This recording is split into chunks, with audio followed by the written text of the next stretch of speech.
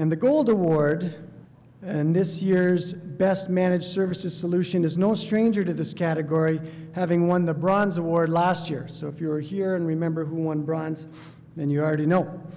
In this second year of providing managed services, the company has created new solutions that include a cloud-based IT service management technology, a management tool layered on top of Windows Azure Pack for workload control, and a cloud port of its PeopleWorks offering.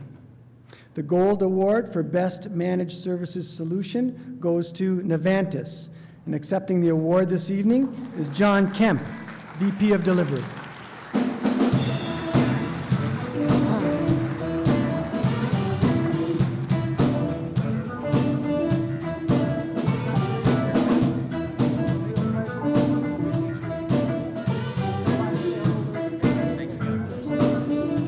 You won gold tonight. We won gold. We did. Managed services solution. How do you feel about it? Well, I think it's a validation in a way of our vision and our strategy in this space, and I think it just reaffirms what our clients and our customers have been telling us about the tool sets that we've developed in this area.